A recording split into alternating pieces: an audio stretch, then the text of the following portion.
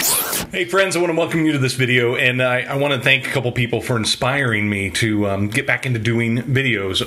One inspiration came from my brother Paul, who called me with an amazing thought this week that inspired me to say, hey, you know what, we need to talk about this. We need to have some conversations about this topic. And the second is Raleigh Thornton, who, man, he's been inspiring me with his videos as of late. So Brother Raleigh, thank you, and Brother Paul, thank you so much for your inspiration in my life. But let's get to the point here. My brother Paul called me this week, and he made this statement about something we were talking about in our study we've been doing in the book Unshakable Hope. And one of the topics that came to discussion was how we are made in the image of God. Now, before we go on any further, if you don't believe in the Bible, I'm not one to force that on anybody, but just for a moment, say to yourself, I am made in the image of God. I am made in the image of God. Say that over and over and over again. I am made in the image of God.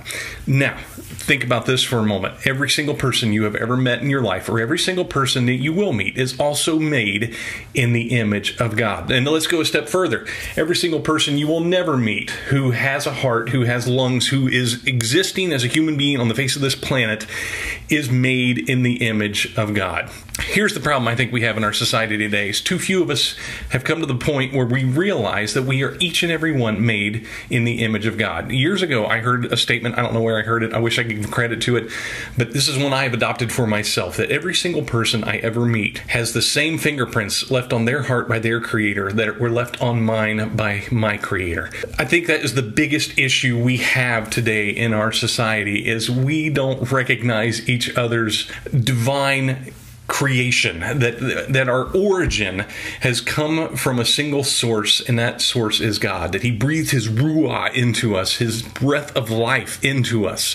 So I just wanted to share that thought and in a way kind of just draw us to a hopeful place where we say, you know what, I'm going to look at people a little differently tomorrow than I did today. And the arguments, when we look at that from that angle, the arguments over such nonsense as politics and the way we see things, it just can't go on the way it's going on, because we have to look at each other in a new way if we accept that we are each and every one made in the image of God.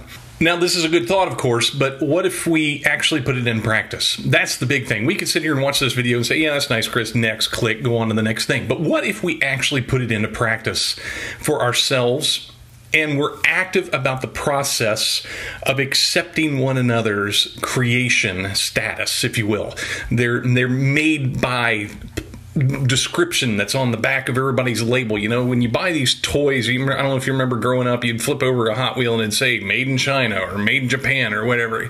If we accepted that our made in origin was the same as every single person around us, think of what this world could be like. And that's what my brother Paul and I were talking about, was that if we all accepted that, it makes disliking each other a little harder. It makes arguing with one another a little bit more difficult. It makes the name calling ridiculous, as it already is, by the way. And if you were one of those people that are calling names, stop it.